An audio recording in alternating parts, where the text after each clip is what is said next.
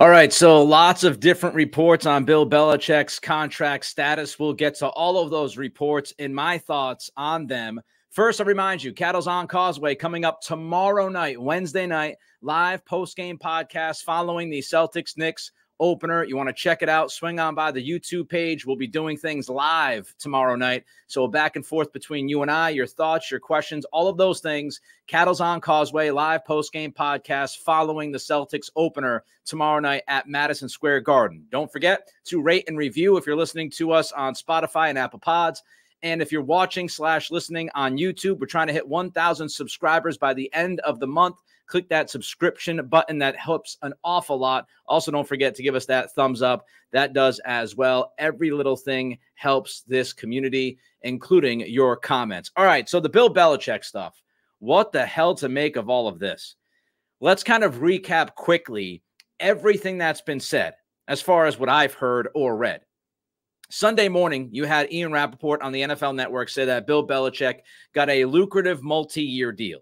Tom Curran pushed back on that idea, not as far as the lucrative. We all know that Bill Belichick makes a ton of money. Some will tell you he makes upwards of $25 million per year. So that's not debatable. But Curran, he pushed back on the multi-year agreement. Curran, writing yesterday, NBC Sports Boston, wrote the following: in trying to confirm the report, sources indicated Belichick's contract expires after the 2024 season, which doesn't seem to fit the definition of quote-unquote locked up long-term. So Ian Rappaport says multiple years. Curran comes back and says Bill's contract does not extend beyond 2024. Curran also reminded us that in 2020, Rappaport said the Patriots were willing to go in excess of $30 million a year for Tom Brady. They did not want to go past $22.5 million per year for Tom Brady. Curran also reminded us during his Pats podcast with Phil Perry that the Brady deal in 2019 was reported as a 2-year deal at the time, but in reality, it was a 1-year deal with an option. So there has been some history here as far as not quite getting all the details correct. Rappaport responded to Curran. Rappaport, yesterday on the NFL Network, clarified his comments on the Belichick contract and said that he is contracted for the next several years. So Rappaport says multiple years. Curran says doesn't go beyond 2024. Rappaport counters and says the next several years Belichick has a contract. Then we have former WEEI personality and NESN personality Dale Arnold post on X last night. And he says that sources tell me that Belichick contract is a 3-year extension that also addresses the potential end of tenure. Although that could be looked at again in the future, specific job descriptions were also reportedly laid out. What we have, ladies and gentlemen, boys and girls, children of all ages, is a source-off. Ian Rappaport's sources, Tom Curran's sources, Dale Arnold's sources. Maybe they're all the same source. Doesn't seem like Curran has the same sources as Arnold and Rappaport. Maybe Arnold and Rappaport have similar sources. It's a source-off. It is a source-off through and through. So we don't know what's going on.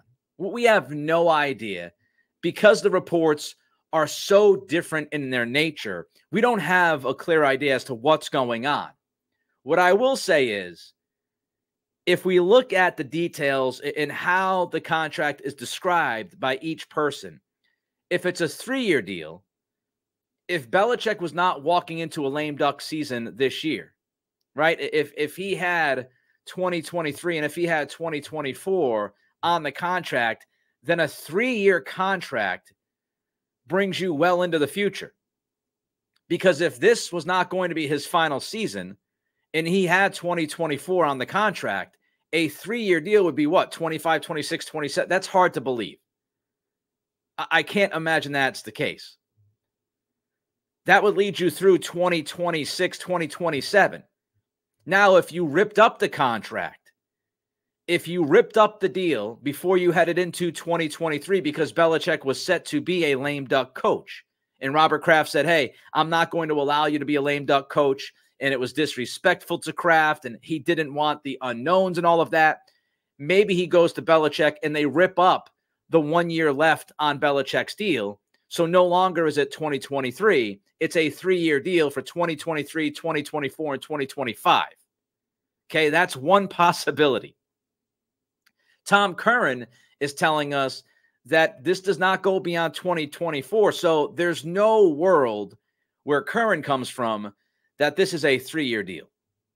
Could be a 2-year deal, ripping up the contract because he was walking into this lame duck season, if that was the case, and you'd have 2023 and 2024. That's a possibility. It's really the only possibility, unless Curran says they're tacking on a year and they added 2024 to the contract. Ian Rappaport's kind of all over the place. Multi-years, several years. Is it up in 2025? Is it up in 2026? It could technically be up in 2024, but Rappaport pushed back on that. So it seems like Rappaport and Dale Arnold are pushing us towards 2025, and Tom Curran is pushing us towards 2024. And my friend Greg Bedard, also last night on Boston Sports Tonight, said that from what he understands, this would not be something that links the two together beyond 2024. So, you know, the local guys that are covering this team every single day say this is not going beyond 2024.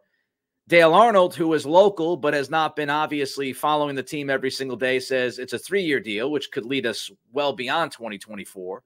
And Rappaport is Rappaport. So is it through 25? Is it through 24? Who the hell knows? Who knows? Those are the possibilities. But here's my overall thought process on what's going on here. Number one, I do not believe Bill Belichick would walk into a lame duck season. Whether you or I believe he should have walked into a lame duck season, that doesn't matter. Belichick's not going to do that. Belichick does have the track record to say, hey, look, you know, back in 2021, we made the playoffs. Last year, I screwed up. Matt Patricia, Joe Judge was a mistake. Let me correct those mistakes. Let's tack on another year to the contract. That, to me, would be reasonable. It'd be a reasonable ask from Belichick. Look at what I've done over the last several years. Look at what I did for 2 decades, the 6 Super Bowls, all of that. I did make the playoffs just 2 years ago. And Robert, I made a mistake last year. Let me correct that mistake. And let's tack on another year, 2024, so I don't have to walk in and be a lame duck coach, because if anybody finds that out, then I'm screwed. I'm not going to get buy-in from the team, and that's not really how Kraft runs business, right? So he's always kind of looking ahead with Belichick and trying to map out the next couple of years versus we're going to put everything on this season contractually.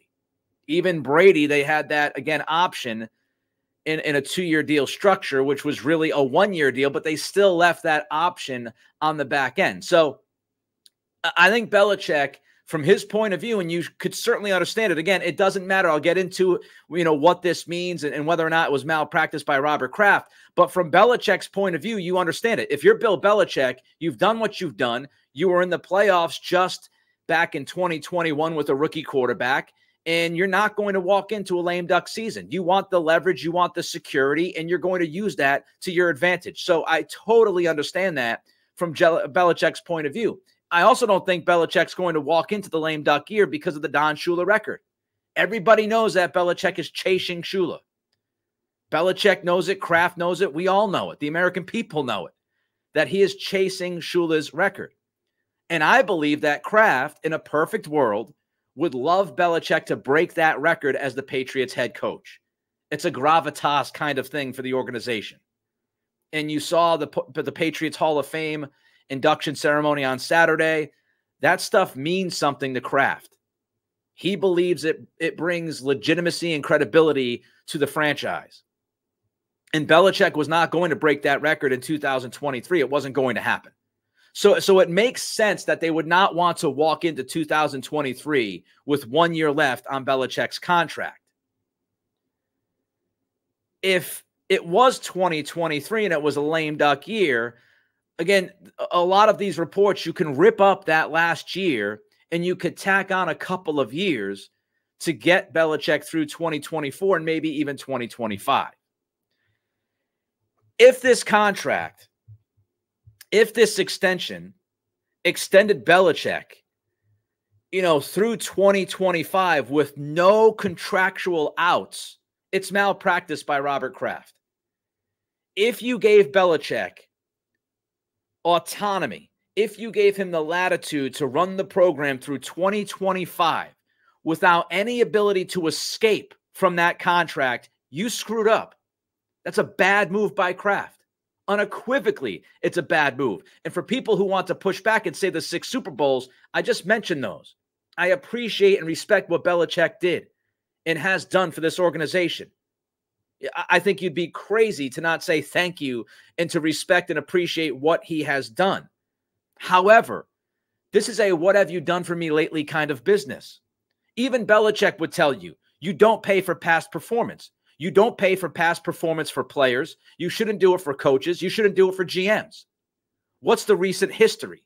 That's what Robert Kraft should be looking at. And if this deal extends Belichick through 2025 with no outs, that to me is a dereliction of duty from your owner. And it's a huge swing and a miss, a gigantic swing and a miss. And I have no idea why you would do that. Forget about 2018 and forget about 2004. Those things, when you're talking about this contract extension, they don't matter. From 30,000 feet in totality, they certainly matter to the organization. They should matter to fans. It was a glorious dynasty. But when you're hammering out an extension for the future of this organization, you have to look at what's happened recently. And if Kraft sat down this past offseason and looked at Bill Belichick leading a team that had been 25-26 the prior 3 years, how can you give that guy a contract extension beyond 2024? How can you do it?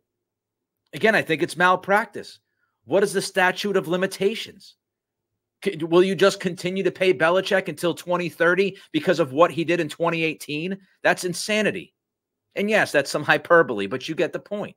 At some juncture, you've got to cut the cord. You have to say it is what it is, and what I see is what I see, and I can't get wrapped up in the romanticism of 10 years ago. 25-26 heading into this year, in the prior 3 years for this coach and for this GM. The Patricia and Joe Judge decision alone should make you have second thoughts. So again, we don't know what the details are. We've been given multiple reports, and they're all over the place. All I can tell you is if this contract pushes Belichick to 2025 and there are no contract outs and there's no funny money with guaranteed and all that, then that's a mess and it's a terrible decision. Even if they turn things around this year, because at the time you did not know that you were going to turn things around in 2023. And I don't believe 25-26 in the prior 3 years in the Matt Patricia, Joe Judge decision, I don't believe that would lead you to give Belichick the benefit of the doubt and just say, yeah, well, I just believe they're going to get to the playoffs because this is Bill Belichick.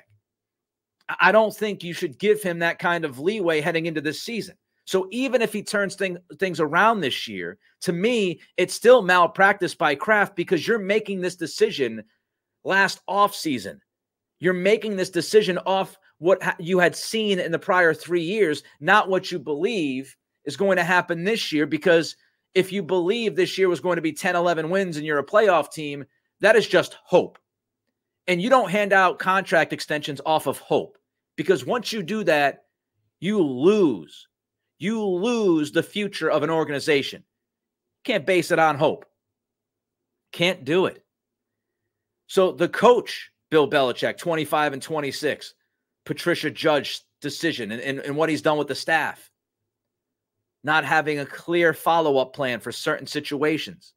And then you look at GM Belichick, and we've been going through this for the last couple of months, just based off of how he handled the quarterback position going back to Brady, has been bad enough to not just hand him an extension beyond 2024. I mean, just think about it. He shorted Tom Brady. Brady walks. His plan after Brady was Jarrett freaking Stidham. They pick up Cam Newton off the trash heap. I mean, that was the plan for quarterback in 2020. The plan was to go into that season with Jarrett Stidham as your starting quarterback. That was the thought process. Or maybe a ham and egger like a Brian Hoyer. And then you pick up Cam because Cam is out there and nobody else wants Cam. So you pick up Cam and you have what you have in 2020. Then you draft Mac Jones. And I'm not going to go through all the details because we've talked about it ad nauseum on this pod. But you handle Mac's contract just completely wrong. When you have a quarterback on his rookie scale contract, that's when you spend money on offense.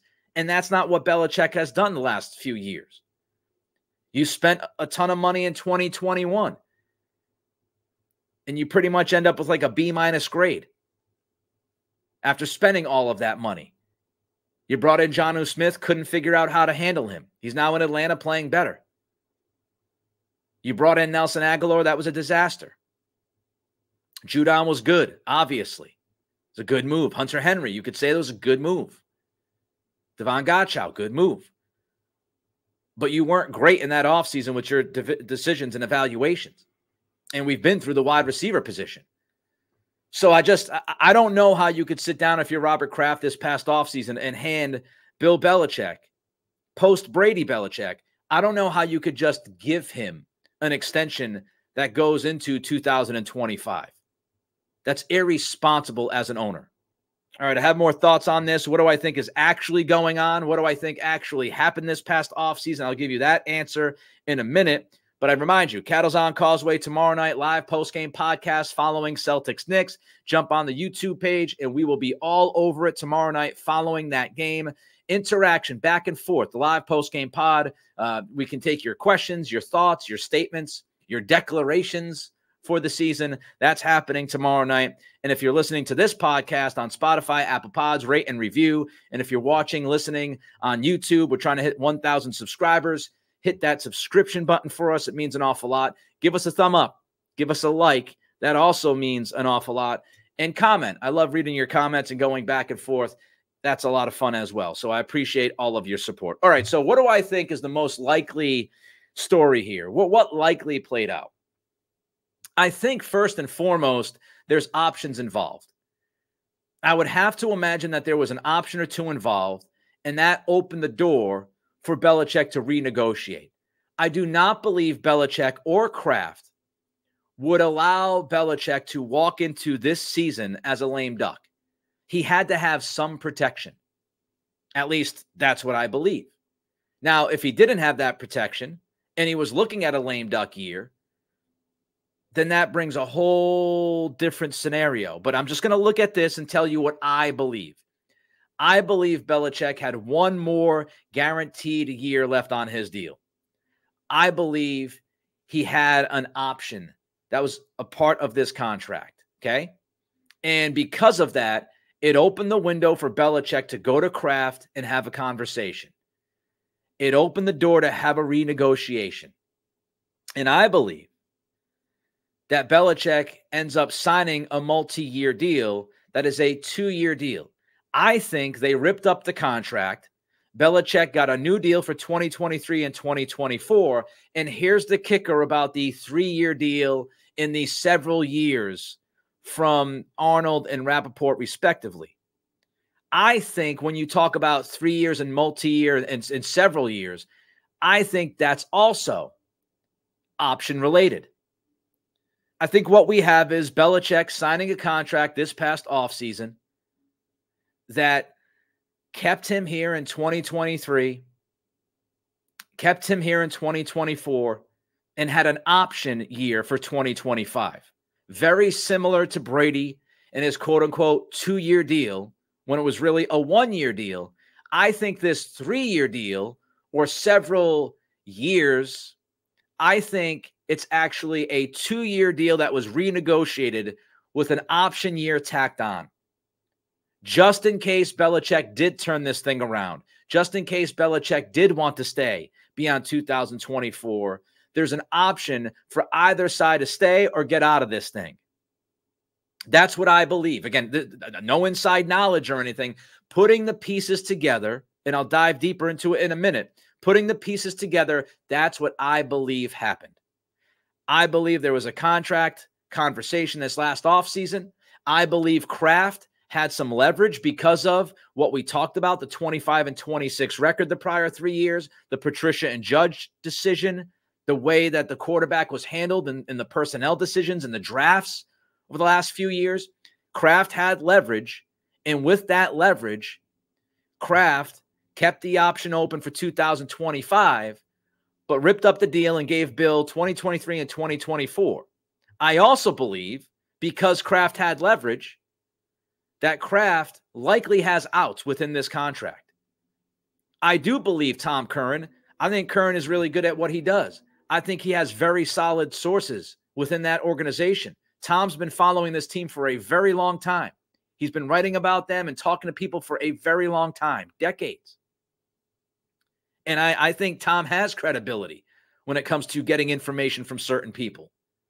So Tom saying this doesn't go beyond 2024, I believe him. I believe 2025 is an option.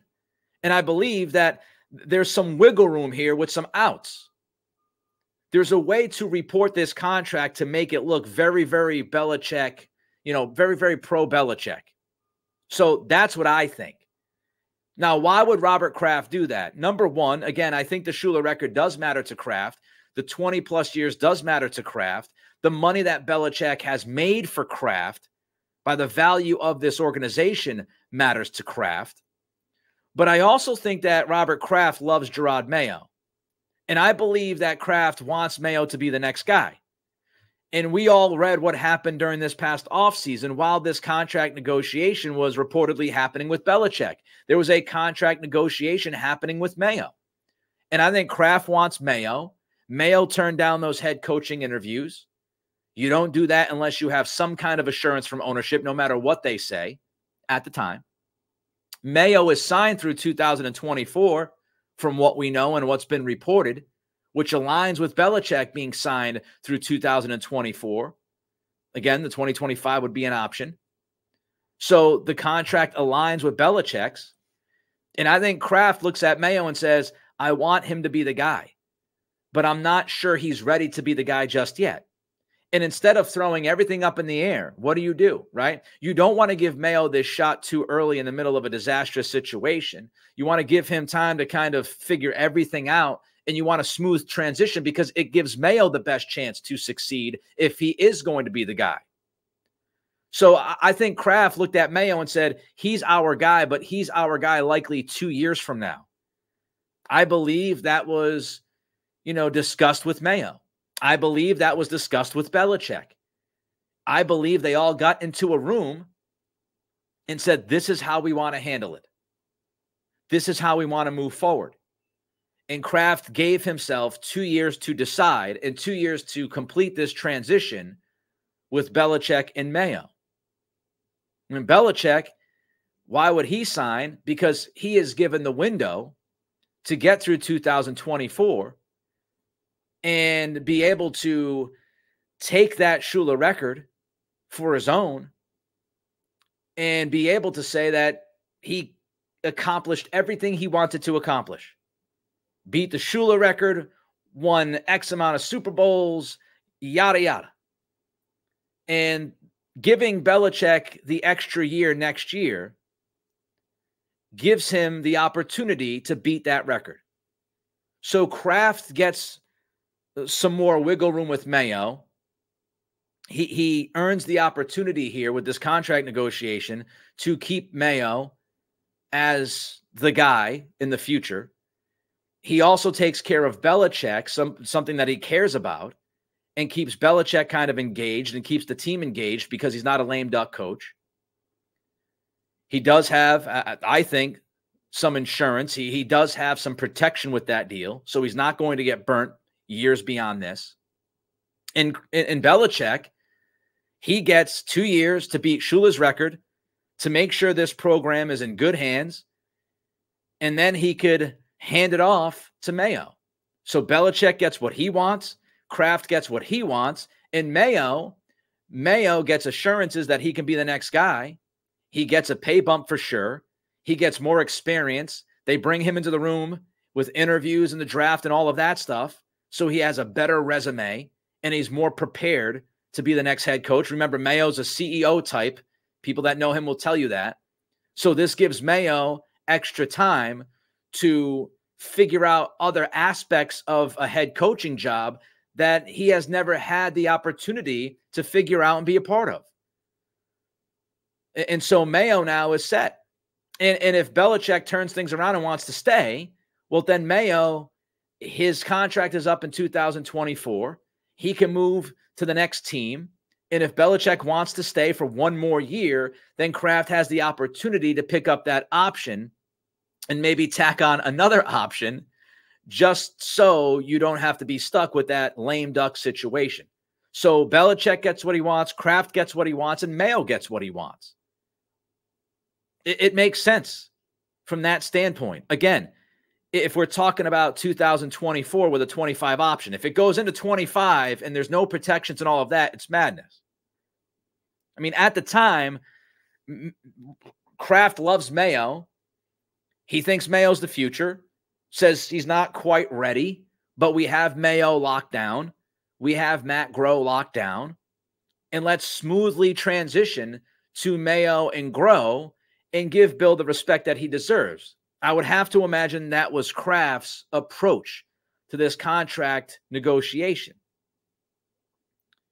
Mayo, Belichick, Kraft, I believe we're all in on this. And the ultimate question that was asked was, how can we move forward, be happy, and do what's right for the organization? And to me, giving Belichick that 2 years with some outs to get Mayo prepared, to me, that makes sense. And I wouldn't go crazy over that. But if we're talking beyond that with no protections, again, I would go crazy over that. I would think that's madness. Now, if it's a bad year, would Kraft cut the cord? I believe so. If this ends up being a 5-win season, I think Kraft cuts the cord. I think that there's likely outs in 2024. You don't have to worry about the option. That thing's just tacked on. I have to believe that Kraft, seeing the 3 years prior to this negotiation, the Patricia decision, the judge decision, I have to believe that Kraft gave himself some outs. He gave himself some options. Have to believe that.